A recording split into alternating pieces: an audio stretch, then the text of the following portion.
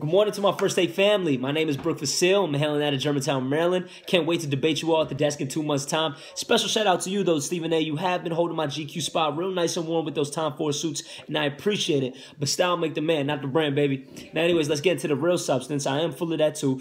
So, LeBron James, is he responsible for the current super team culture that we see in the NBA?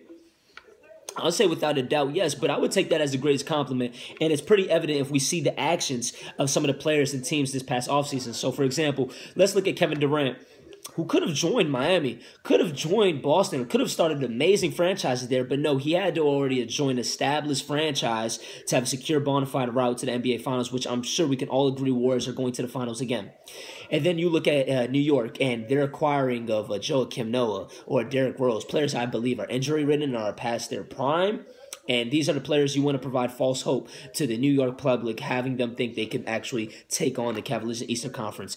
Good luck with that. And also, another shout-out to my man Max Kellerman for shouting out Raekwon's Only Built for Cuban Links, one of the best albums ever. Salute, my man.